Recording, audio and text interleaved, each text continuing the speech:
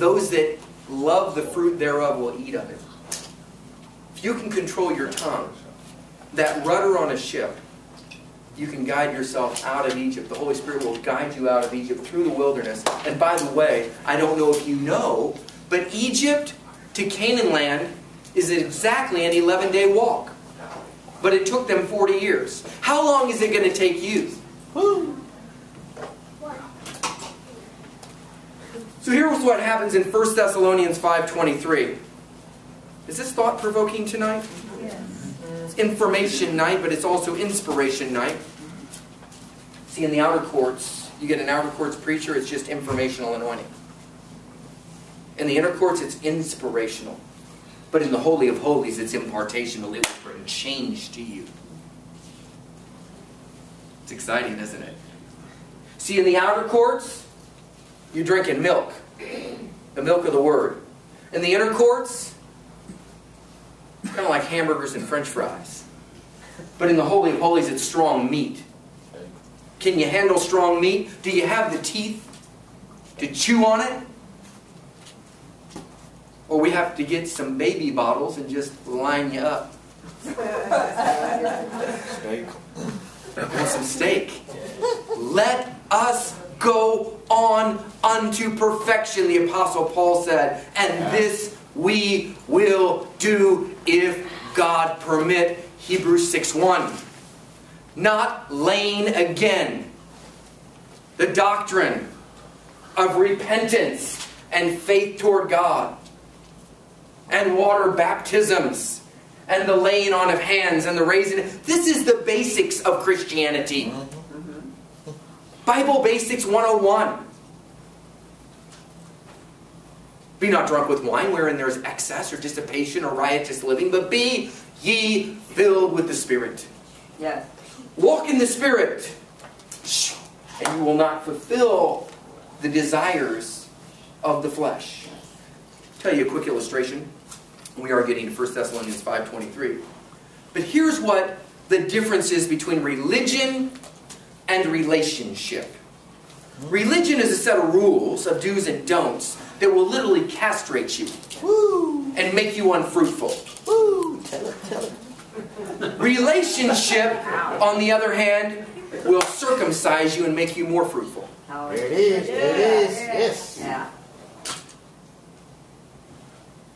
When somebody tries to keep you from operating in what you've been called to operate in, they try to cut you off, it will make you unfruitful.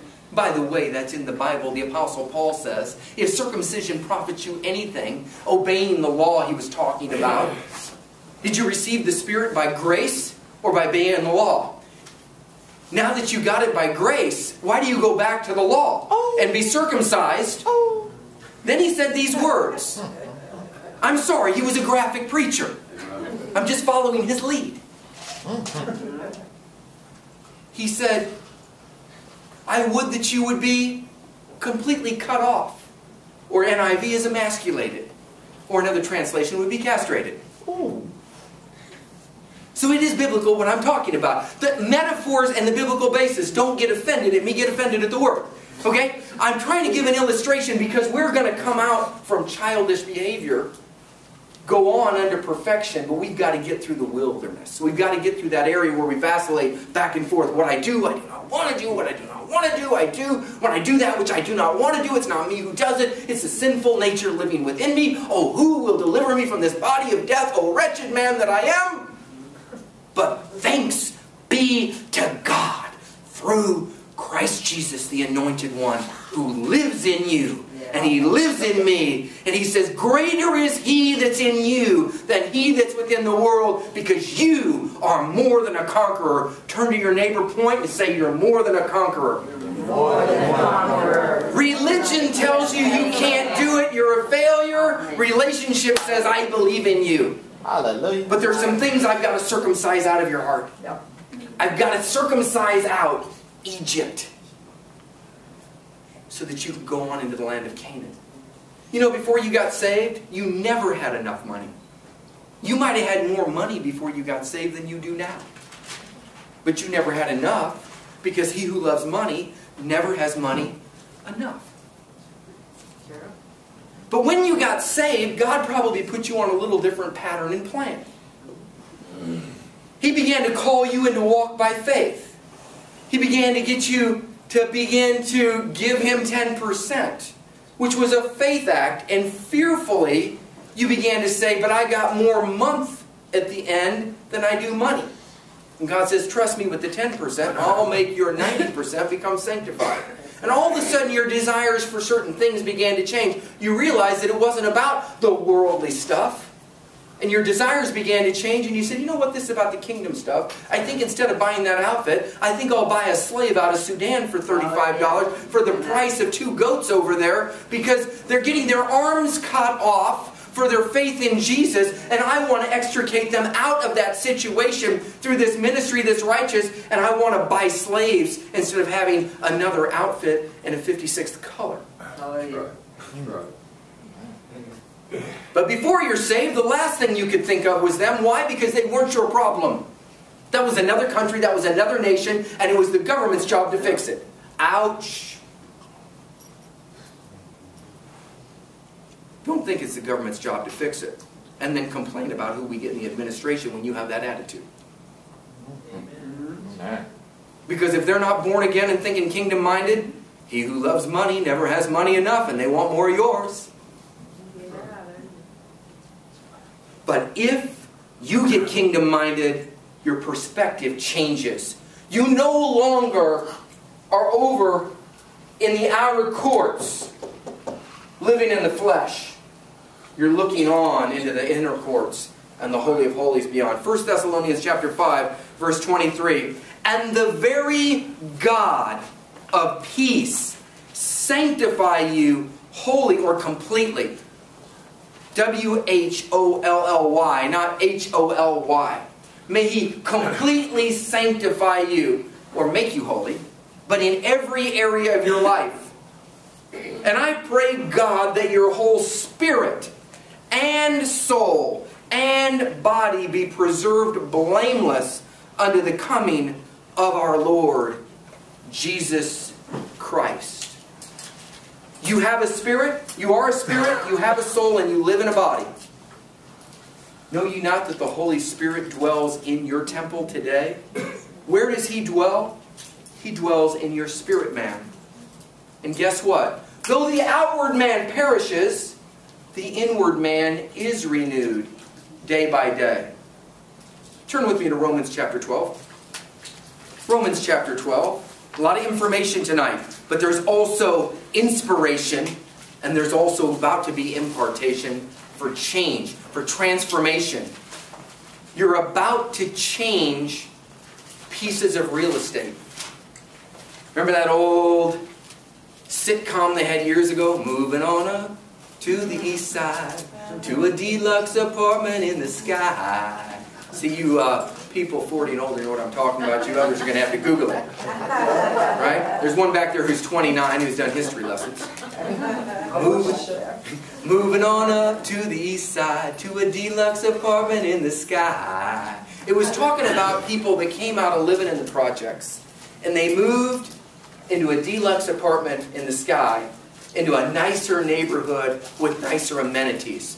Wouldn't you like to come out of Romans 6, come out of Egypt, come out of bondage and slavery, and make it on into the Beverly Hills that God has for you? And I'm not talking about a physical location as much as I'm talking about a spiritual location and a perspective on life. Because when you begin to see things the way God sees them, all of a sudden you have heaven's perspective on it. From an aerial point of view, looking down at the situation, instead of a horizontal point of view, looking straight at the situation, wondering if you're going to be able to slay the giant. From heaven's perspective, the giant is much smaller. From the earthly perspective, he's much bigger. From an earthly perspective, your friends will tell you that giant's way too big to hit. From a heavenly perspective, you'll say that giant's way too big to miss. Yeah. Amen. Hallelujah. Turn with me, if you will, because we're going to look at the difference between obedient faith, experimental faith, and commanding faith, and we're going to close. Because in the outer courts, it's obedient faith. In the inner courts, it's experimental faith. And in the Holy of Holies, it's commanding faith. Turn with me to Luke chapter 5. Luke chapter 5. Because this is where Peter started. And this is where you and I start. We all start equal at the foot of the cross. There's no shortcuts in the kingdom. If you think there's a shortcut, it might cost you longer to get there. The quickest way to get there is to repent and be baptized and be filled with the Holy Spirit and begin to fast and pray as you read the Word, as the Holy Spirit illuminates, begin to praise Him, and now you come into the presence of God in the Holy of Holies, where you're no longer asking, you're no longer seeking, but you knock and you're invited in to the King's table, and you are transformed into the same image and likeness of Him by the Spirit of the Lord. 2 Corinthians 3:17 says, "We with all unveiled faces behold the glory of the Lord." We are changed into the same image and likeness as we behold Him. See, when you look at your problems, you don't become like Him. When you look at other people with gossip and bitterness and backbiting and slander and strife, well, he said and she said, and well, he didn't do this. Are you ministering the accuser of the brethren spirit for the devil, or are you ministering the spirit of intercession with Jesus? The only time you're to look down on your brother or sister is when you're bending over to help pick them up. You might have to get some Christians off of them who are pointing fingers. Sometimes throw some elbows in love. Right? Get them up, dust them off. See, religion looks at the problem. Relationship looks at the solution. Religion says they can't, and you put them in a set of rules and regulations that keep them in bondage. They have to earn their way back in. But relationship says, prodigal son, kill the fatted calf for him. Prodigal son, give him a coat of authority and responsibility. Give him a ring of authority. Put shoes on him. He's no longer a slave. Give him the American Express black card.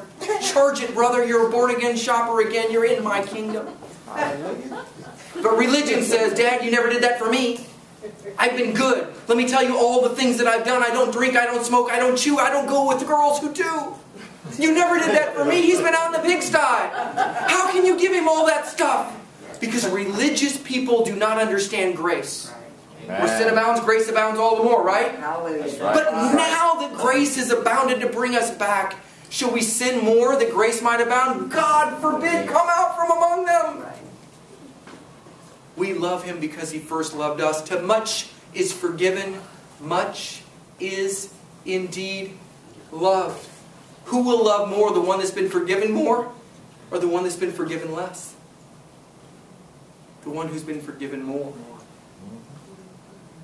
Religion keeps you down. Relationship draws you to a higher level. Luke chapter 5. Luke chapter 5. And it came to pass, verse 1, that the people pressed upon Jesus, pressed upon Him to hear the word of God. He stood by the lake of Gennesaret, verse 2, and he saw two ships standing by the lake, but the fishermen were gone out of them and were washing their nets. And he entered into one of the ships, which was Simon's, and prayed him that he would thrust out a little from the land. And he sat down and taught the people out of the ship. Now when he had left speaking, he said unto Simon, Launch out into the deep and let down your nets, plural, for a draught, a big catch of fishes, verse 5. And Simon answering said unto him, Master, we have toiled all the night and have taken nothing. Master, Rabbi, teacher, listen, you're pretty good in scripture memorization and expository teaching of the word. We respect you. We know that you've been to the school of the day.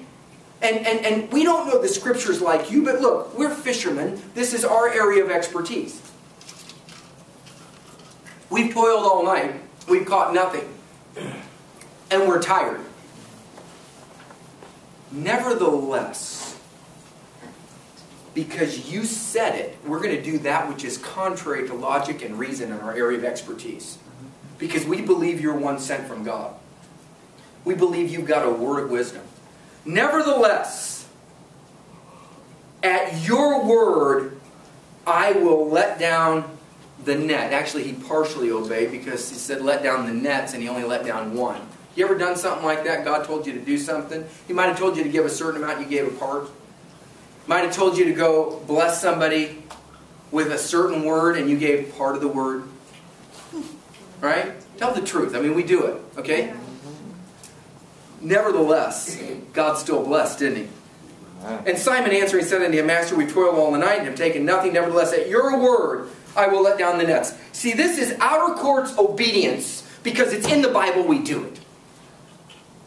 If you're not doing what's in the Bible, you'll be stuck in the outer courts your whole life until you begin to obey. Begin to obey. Begin to trust and obey. When you begin to obey in the little things, He'll give you authority over more. How can He trust you with the land of milk and honey if you're not obedient in the little things? Does that make sense? Yes. Yes. I love industrial strength though. Has multi-uses. We're still thinking of more.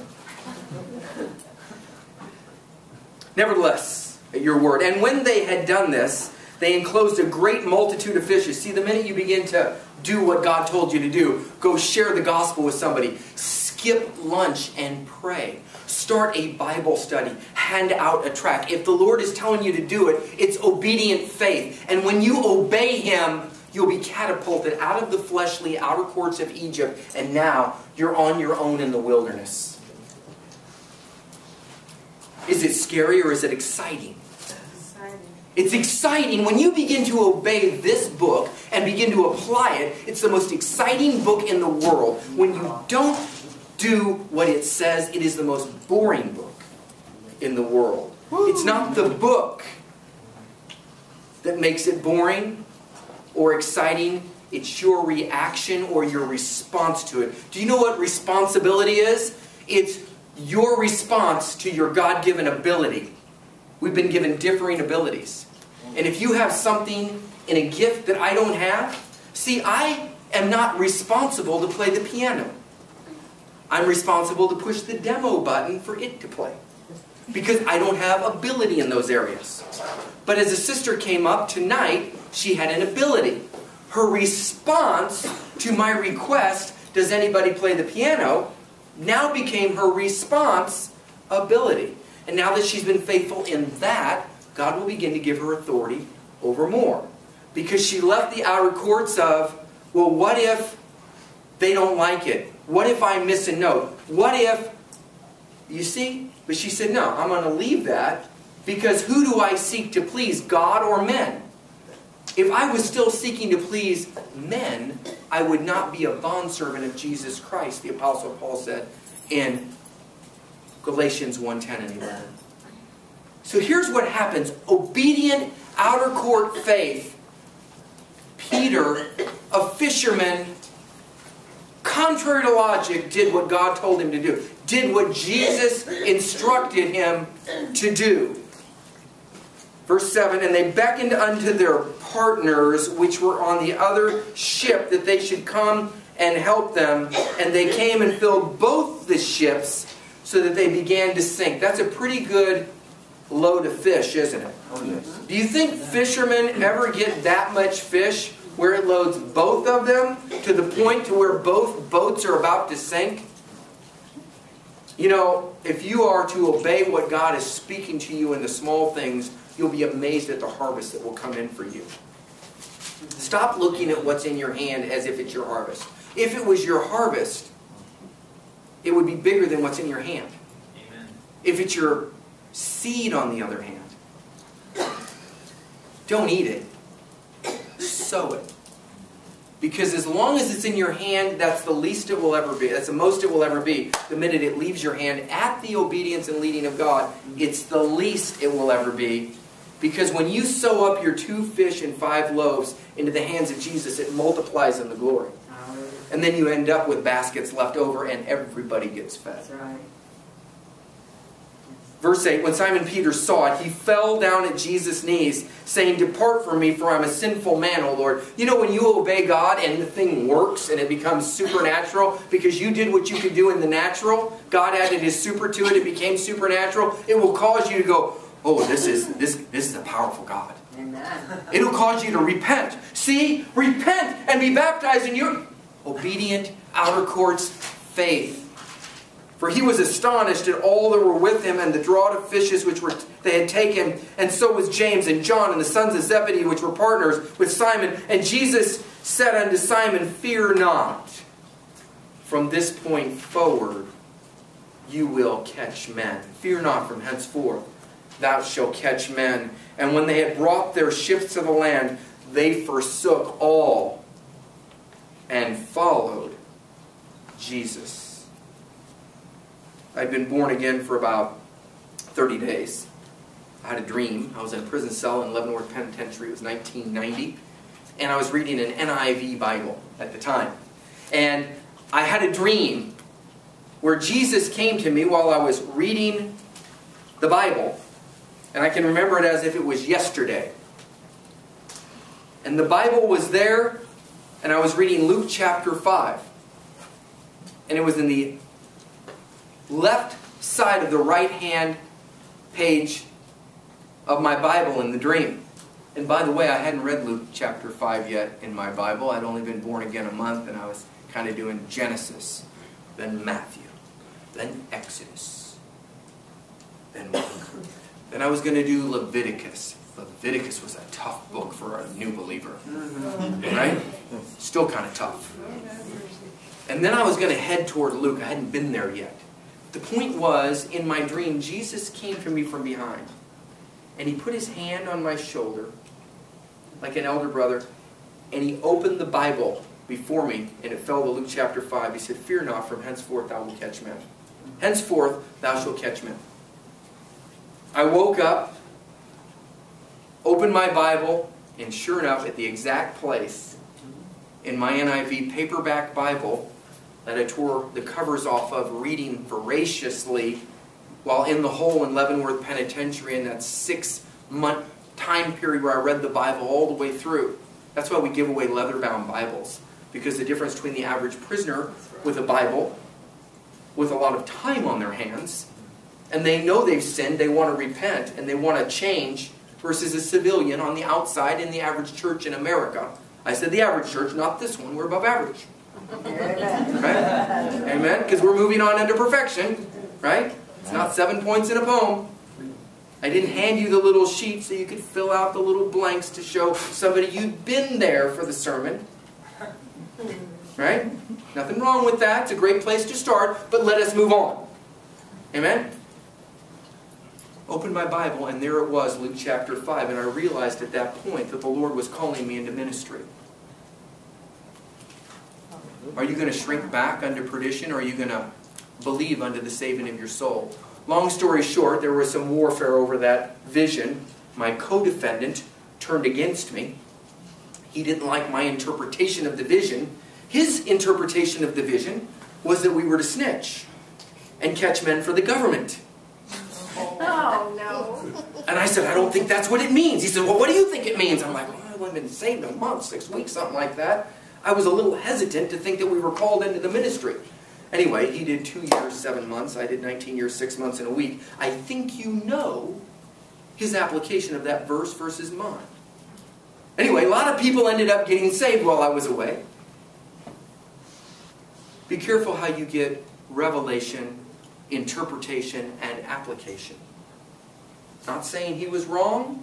I just know what God called me to do.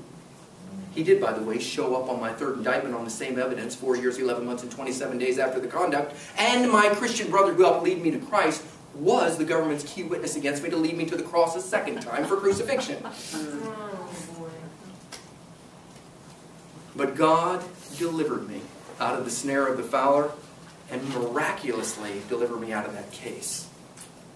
In spite of my sin, because He doesn't just cover it, He washes it away by His grace and mercy. A footnote to that story, that co-defendant ended up funding the gospel on the outside, and I don't have any idea how many people have derivatively been saved because of his gift of giving. Amen? Amen. So God has a plan for everyone's life. I just knew that wasn't the one he had for me at the time. Sounds like it would have been easier, though. Can't we just get a scapegoat or two? Why go to the pen when you can send a friend?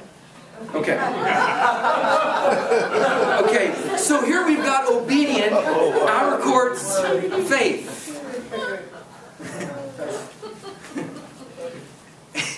Turn with me to Matthew chapter 14, if you will. Matthew chapter 14. Let's talk about experimental faith. Because once you've been obedient in the outer courts, you get promoted out of Egypt into the wilderness. And now you get an opportunity to begin to experiment with God. Matthew chapter 14, verse 22. And straightway, Jesus constrained his disciples to get into a ship and to go before him unto the other side, while he sent the multitudes away. And when he had sent the multitudes away, he went into a mountain apart to pray, and when the evening was come, he was there alone. But the ship was now in the midst of the sea, about 3 miles, tossed with waves, for the wind was contrary, 5,280 feet. We're going to get into commanding faith. Stay in the name of Jesus. Okay. That's in the Holy of Holies. We'll know if I was in the Holy of Holies when I did it, or if I was just experimenting. Right? But the ship was now in the midst of the sea, about 3 miles in, tossed with waves, for the wind was contrary. And the 4th watch of the night, Jesus went unto them, what? Walking on the sea. 3 miles in. It wasn't just a temporary faith where I think I'll walk across this short stream to get to the other side. I think I'll take a 3-mile walk on the water. That's faith. You better hear from heaven. And when the disciples saw him walking on the sea, they were troubled, saying, It is a spirit, and they cried out for fear. But straightway, immediately, Jesus spoke unto them, saying, Be of good cheer, it is I, be not afraid. Scriptures say, Be not afraid, do not fear, fear not, 365 times from my understanding. It's one for every day of the year. Wow. You've been not given a spirit of fear unto bondage, but you've been given a power and love and of a sound mind. So if the enemy tries to bring you into fear, say, I've not been given a spirit of fear. And you can have a reverential fear of God, but you don't fear anything. Because greater is He that's in you than he that's within the world. The question is, are you letting Him out? Or are you hiding Him in your spirit, in the Holy of Holies of your personal tabernacle? Are you letting Him out in your mind, will, and emotions? Are you letting Him out of your body to heal the sick and to cast out devils and to release the love of God and the fruit of the Spirit? See, because when you come out of Egypt and you get through the wilderness and you get into the Holy of Holies, that's when Jesus is truly revealed through your life. It's difficult to cook an egg on the sidewalk except on specific days, because the heat comes from the top down. You know, there's some things happen when the heat comes from the top down in your Christian experience. But there's a whole different thing, a whole different dynamic that occurs when the fire is coming from the underside on the pan and cooking the egg, isn't it? Are you allowing the fire of God to bubble up through you? Are you bold for Him? Are you willing to be bold for His name? I'm not talking about being bold for your denomination or your religion or your personal doctrine or dogma.